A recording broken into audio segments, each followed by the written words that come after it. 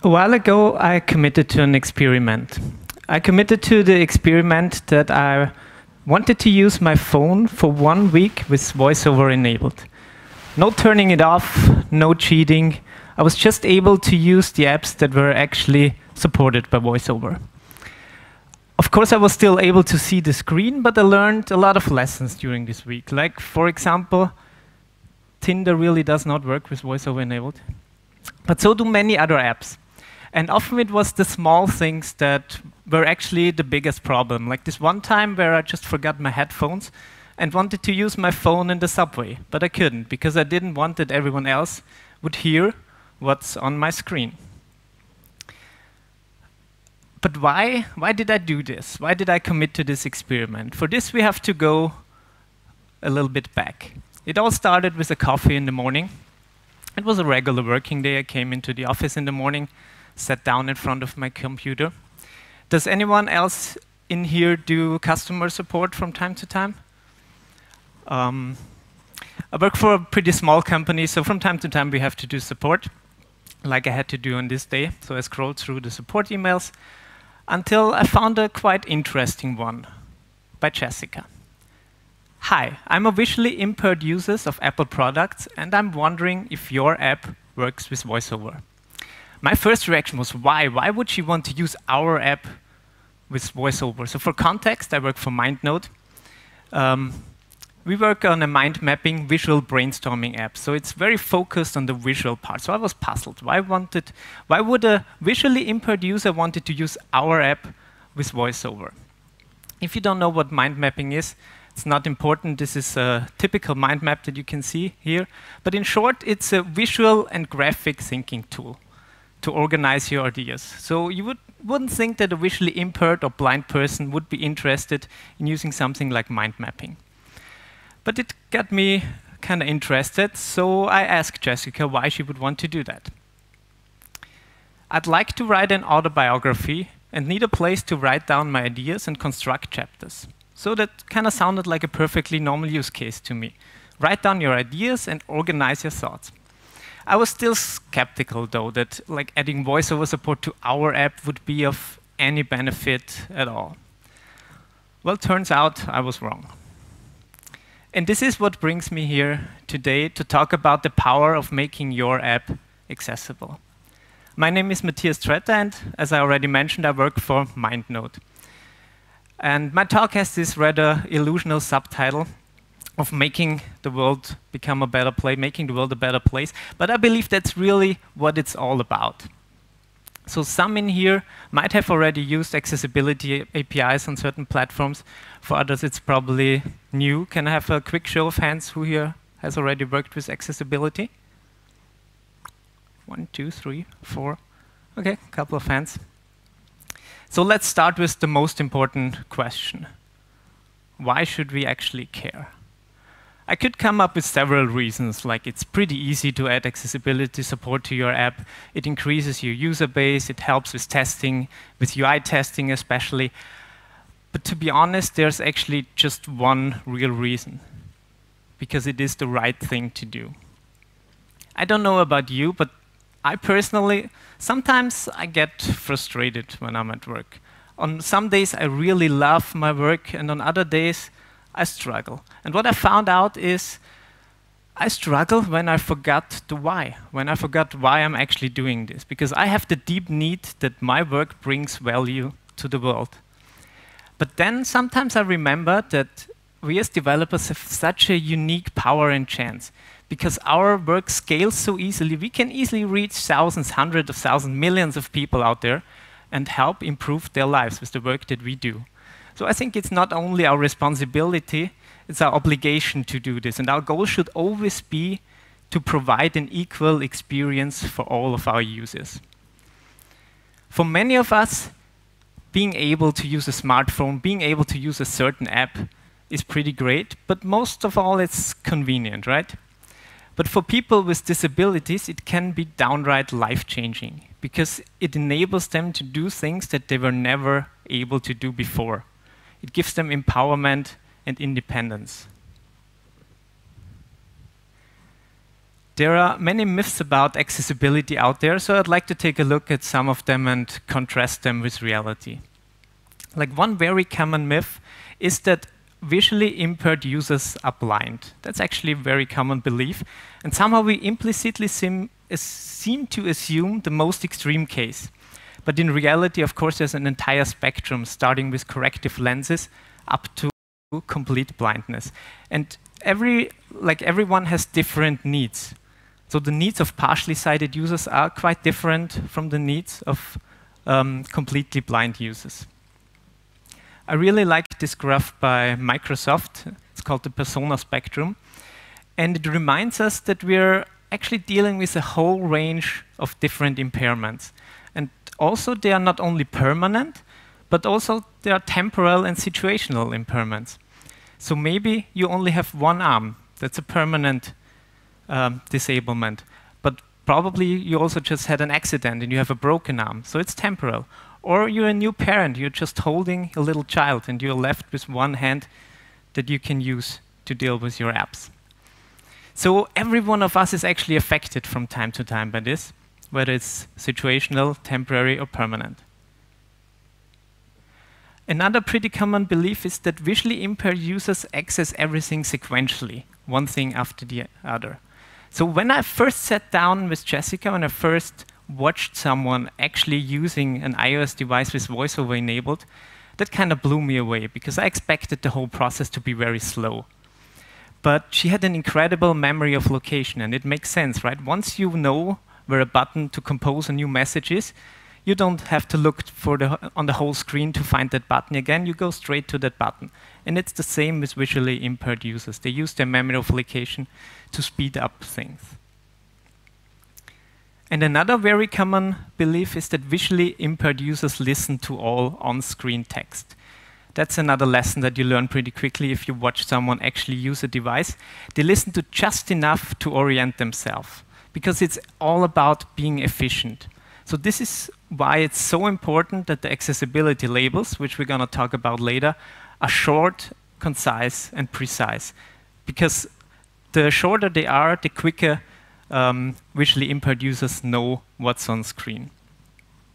And it's actually possible to change the speed of the speech rate of the text that's read out to you.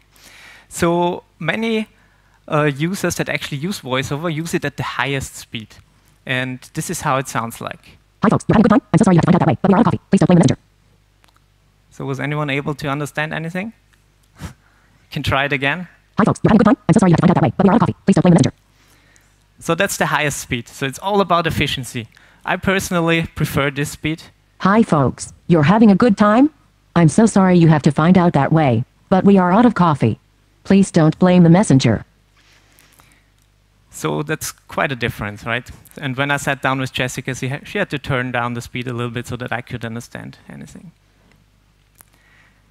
So you have heard me use the term voiceover a couple of times already, but what actually is voiceover? Voiceover is Apple's screen reader technology. And what it does, it turns the whole screen into an input area. And it reads out the stuff that's under your finger. So you can pan around, and it reads out what's under your finger to you. There's a wide range of accessibility technologies out there, just as there's a wide range of disabilities, starting with the most simple things like localization. Like, for example, being here in Russia, every time I see something written in English, I'm happy, because otherwise I'm completely lost. Like, actually, earlier today, I had to ask someone which button I have to press on the coffee machine, because everything was written in Russian, and I didn't know. Or right-to-left language support for languages like Arabic, dynamic type to adjust the font size to your user's preferences, bold text to make the text stand out even more and make it easier readable, reduced motion to help people with motion sickness, reduced transparency, and so forth. There's a wide range of technologies. But the most popular one, and the one we're going to focus on today, is VoiceOver. So usually during talks, you're probably asked to put away your devices and like focus on the speaker or focus on the presentation. This talk is different. I would actually like you all to take out your iPhones if you have them with you. So everyone who has their iPhones with you, please take them out. And I'm going to show you the easiest way to enable VoiceOver on your device. And this is if you go into the Settings app and then to General, Accessibility, and you scroll down all the way, you're going to find an entry called Accessibility Shortcut there. And if you tap on it, you can enable VoiceOver. And what this does now, VoiceOver is always just a triple click away. On the iPhone 10, it's a triple click on the side button. On the other iPhones, it's a triple click on the home button. So you can try it out if you've enabled it. Triple click should activate VoiceOver, and another triple click should deactivate it again. And this is very handy because it allows you to test like a certain screen of your app with VoiceOver enabled. You just go to that screen like you usually do, then you triple click on the home button or side button, test that screen with VoiceOver enabled, and then you triple click to disable it again. Very handy for testing. So let's go through the most important gestures on how to actually use a device with VoiceOver enabled. The most basic gesture, the simplest gesture, is a normal tap. And what it does is it changes the VoiceOver focus, also called the cursor, to that element, and it reads out the accessibility label. It's kind of like a keyboard focus on the Mac that you can change with the arrow keys, but you can change it with your finger. And you can either tap on elements on screen, or you can just pan around the screen, and it will focus on the elements under your finger and read out the accessibility label. And if you can see, then you will see a small black border around the currently focused element. So that indicates the VoiceOver cursor. But since a single tap on an element just focuses on it and it doesn't interact with it yet, we need another gesture to actually tap that button, to actually interact with that button, which is a double tap. So this is more or less the same as if you would normally tap a button. Now you can double tap and you would interact with that button. When I first tried this, I tried to double tap within that small black rectangle. But that would actually be impossible for someone who is blind. So you can double tap anywhere on screen and it will activate the currently focused element. Another handy gesture is a simple swipe to the left or right, where you can just change the focus sequentially. So you step from one element to the next or to the previous one. And that's super handy to explore what's on screen, because you can step by step go through all the elements on screen and get to know the screen. So this also indicates that the order is important when you're dealing with accessibility, because you don't want the cursor to like jump around randomly on screen. So we need to take care of this when we're implementing VoiceOver support so that the order actually makes sense for the user. Then there's a pretty neat gesture called the magic tap, which is a two-finger double tap anywhere on screen. Many apps have like one most important action. Like in the phone app, for example, it would be taking an incoming call. In the music app, it would start or stop playing the music playback. In the camera app, it would be taking a picture. And maybe your app also has something like one most important action. If that's the case, you can implement the magic tap, and then the user can trigger it at any place in your app with a two-finger double tap.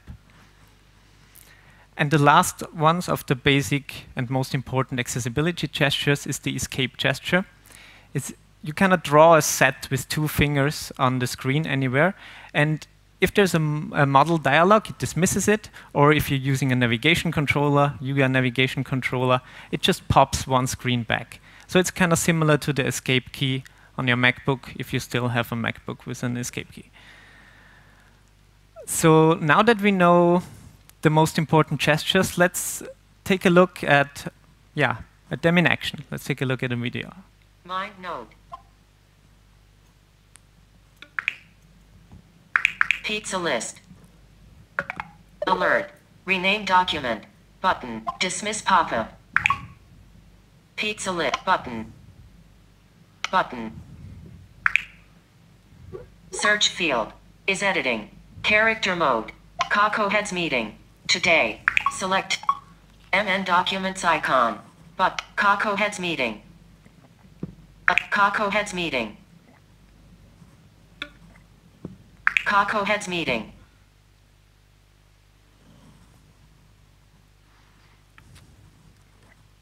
Board. Kako heads meeting. Text field. MN documents icon. MN mind maps. MN document source icon. Button. Need support? Need support?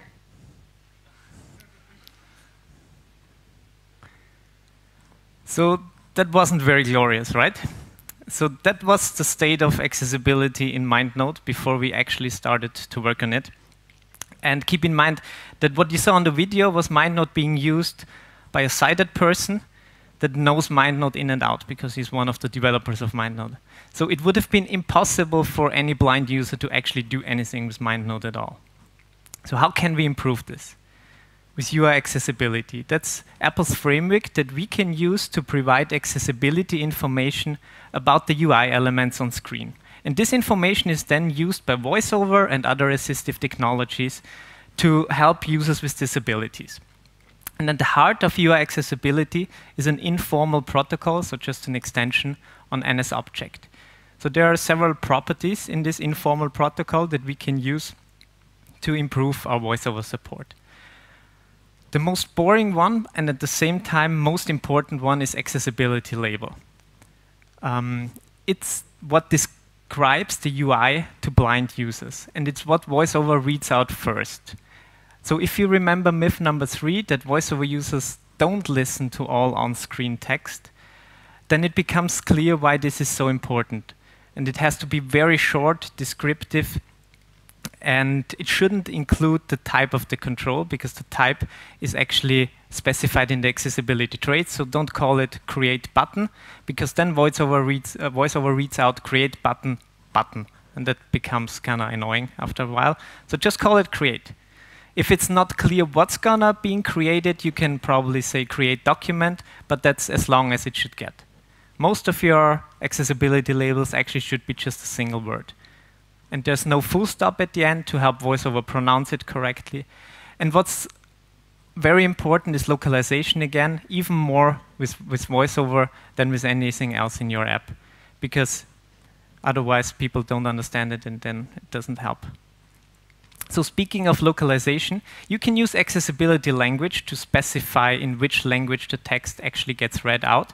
If you don't specify this, it will just get read out in the system language, which is probably correct most of the time. But sometimes you have specific terms that you want to be pronounced in a specific language, like, for example, personal names or app names.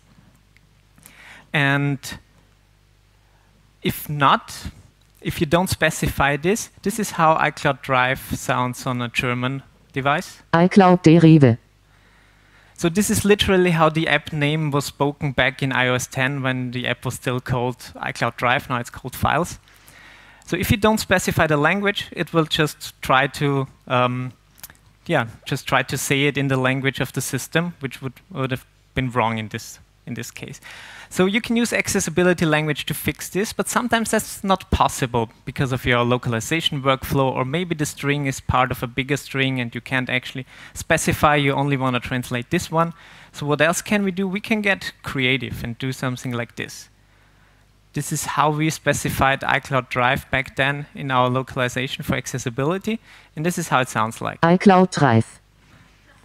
It's not perfect, but kind of sounds like my accent, I guess, but it's better than iCloud Derive.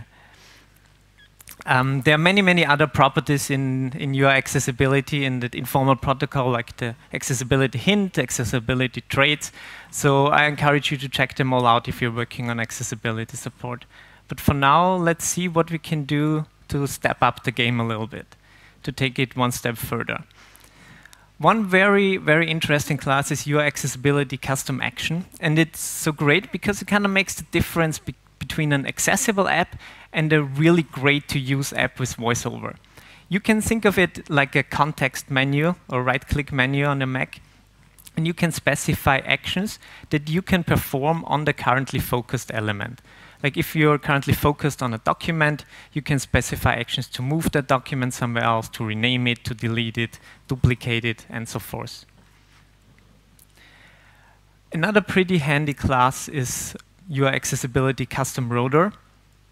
So usually when we as sighted people browse the web, we don't read the whole website from top to bottom, right? We start with skimming it. We look at images, headlines, links, everything that pops out to get an idea what's on the website. And then we decide whether we actually want to read the whole website or not. And the rotor is what enables the same kind of workflow for blind people.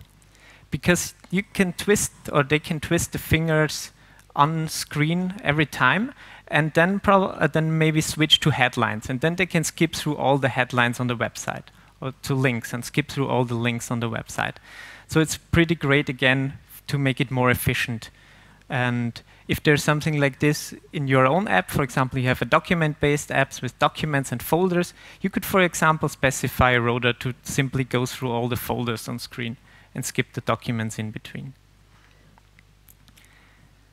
So if everything works, then now it's time for a demo. We'll see.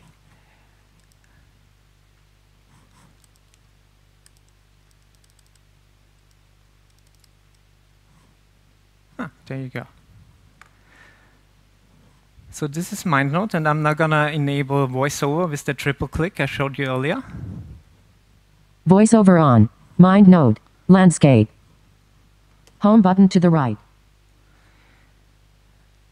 So it's currently focused on the heading label, and we can, with a simple swipe to the right, we can step through the elements on screen. Swift and OBJ 08.04.2018 at 14:28.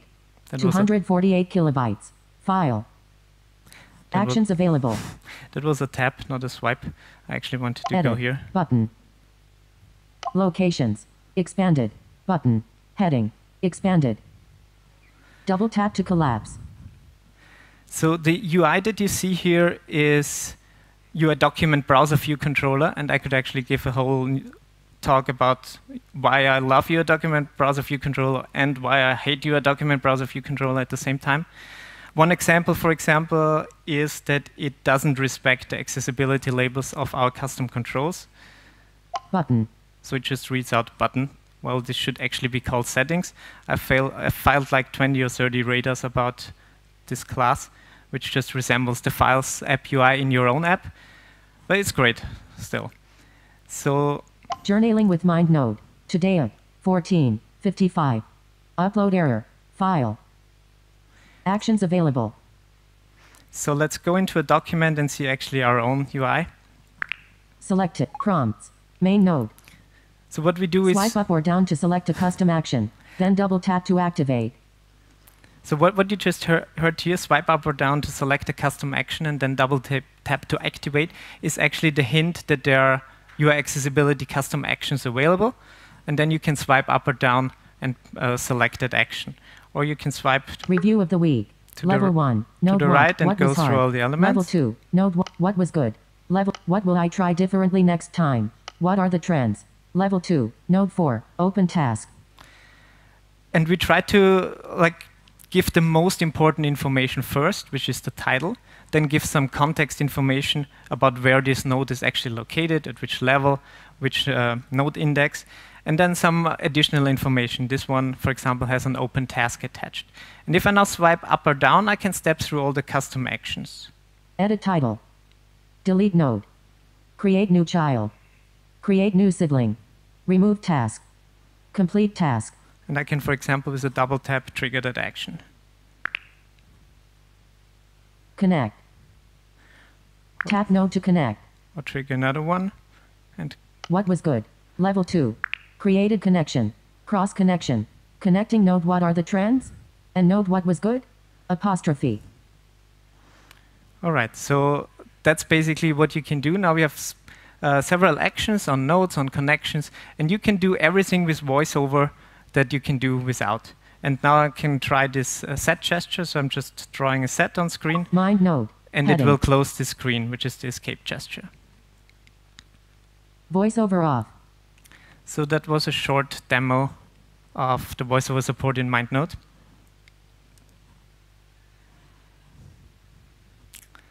Oh yeah. So next up is actually my favorite part of the talk, because it's your time to work and I can just watch. So I would like you all to take out your iPhones again and stay on the lock screen and then enable VoiceOver with that triple click that you activated before. And now I'd like you to use 3 fingers and triple tap on screen with 3 fingers. So 1, 2, 3.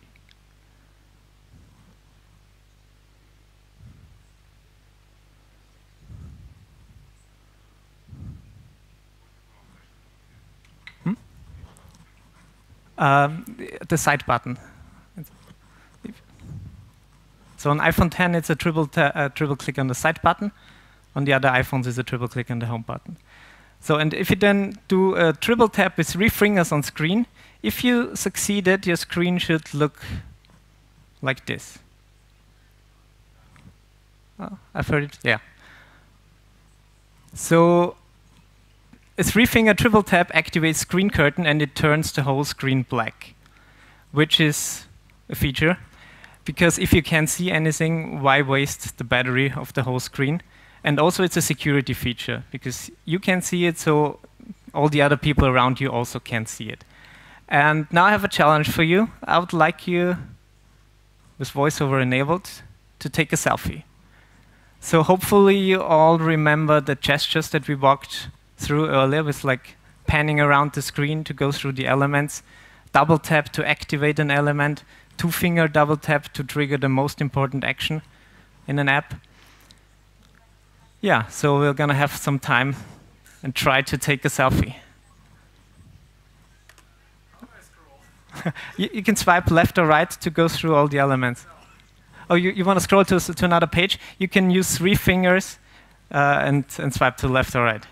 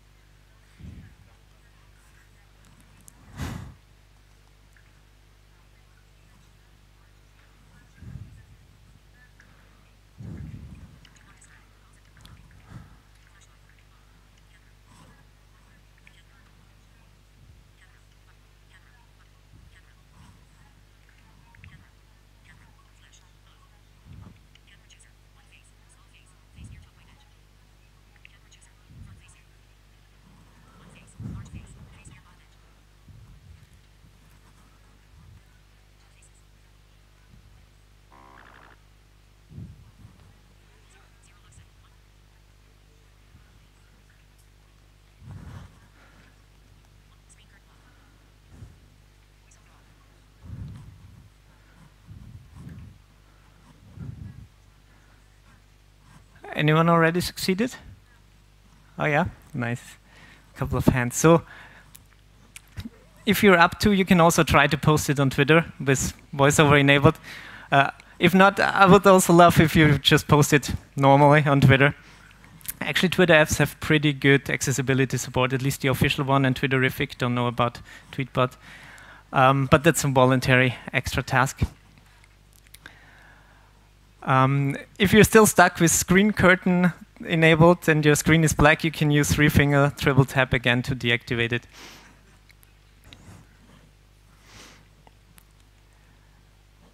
Hi, I'm a visually impaired user of Apple products, and I'm wondering if your app works with VoiceOver. So back when I stumbled upon that email of Jessica, I was puzzled. I didn't understand why she would want to use our app, a visual app, with VoiceOver enabled. And it's mostly because I was lacking one thing: empathy. So this is why I decided to take on that challenge back then. This is why I decided to spend 1 week with VoiceOver enabled on my phone, to get better at empathy. And nowadays, Jessica is actually part of our beta team and helps giving us feedback on our voiceover implementation. MyNote is still not perfect, but if a user asks us nowadays whether our app supports voiceover, we can happily answer yes. And to me, this is the power of making your app accessible. And this is how we can all help make the world a better place. Thank you.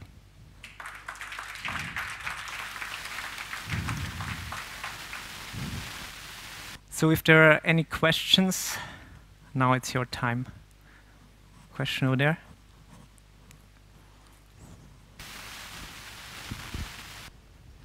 Thank you very much. How long does it take to make a program accessible from scratch? That's actually hard to answer question, but if you're using mostly standard controls, chances are that your app is already accessible and that you don't even have to do anything, if you're lucky. But if not, it may probably just takes from a couple of hours to, for us, it was more work because we have kind of special app with the visual focus. We had to go an extra mile and do more stuff. And obviously, there's always more things that you can improve. But investing a couple of hours is already enough to make an app actually accessible and usable. And that's the most important part and first step. And one more question. You told about UI testing. Was this work made your UI tests better? And what about UI testing?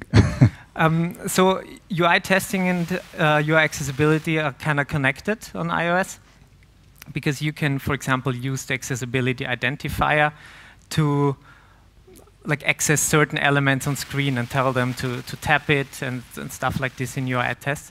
And I've talked with a friend about this a couple of months ago, and he mentioned something that kind of resonated with me. He said, if you're having troubles to make your app accessible, then it kind of hints that you're having troubles. No, it was the other way around. If you're having troubles making your app testable with UI tests, then it hints that you're having troubles making your app accessible as well because they're so linked together.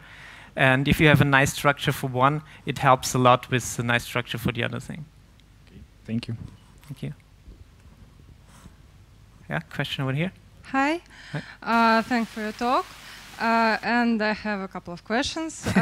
Imagine that you have a table view with some cells, and on a tab on any cell, detailed view opens. And is there a right way to return focus back to the selected cell after we returns from detailed view? You mean when you you select the table view, then you push a new screen, and then when you go back. Yes, and I should return focus to the selected cell. Okay. And is there a right way to do it? Okay. Yeah, there is a function in Objective-C called UI accessibility post notification, and I think it's layout changed or screen changed that you need to specify as parameter. The function has two parameters. The first one is the type of the notification, and the second one is of type ID, so you can specify anything. And if you specify a UI element there that's accessible, then this element will get selected. That's actually what we use. If you remember the demo, when I opened the document, the main node, the node in the middle was immediately selected. So that's what we use there to select that node, because usually the top left control would be selected first. Okay, thanks. Then I do it right. Then second question, do you use keyboard key or place sound accessibility trace? I could not imagine any usage of these traits. I'm sorry, can you repeat that question? I think I didn't get it. Do you use place sound trait or keyboard key traits? Keyboard key traits? No, I never had to use them. It's like if you're making something that's kind of like a keyboard. But any usage, any example of usage, because I cannot imagine any. There are certain apps that have a locked area where you have to enter a passcode, for example, and many of them use a custom like keyboard with just numbers, for example. So this would be one example where you could use this. Okay, and for place sound, there is boy. a start media session. It's okay, I understand. And place sound, yeah, I guess Okay. if there's like some sound effects in your app, but I never had to use that one because we don't use any sounds. So Okay, and the third question, is there any usage of accessibility identifier except UI testing? that's the main usage for me. Yeah. So I mean, it's just an identifier, and there are probably other things that you can do in your app to access an element with that certain identifier, but UI testing is like the main usage. Okay, Yeah. thank you. Welcome. There's a question over there. Hi. First of all, I would like to say thanks for your great presentation. And my question is, as we just already saw that for us it's very difficult to use iPhone and the voice-over functions for us, for people without any weakness. And my question is, how will we able to know that our app with different functions of accessibility will be good for special users, for special our users? And the second one question is how we can set for our business management that we need to adopt our app application for these users. Thanks.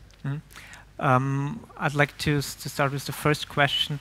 Like, the question was, how do you basically know whether you're implementing it correct or whether it's the right way you're doing it? It's a tough one.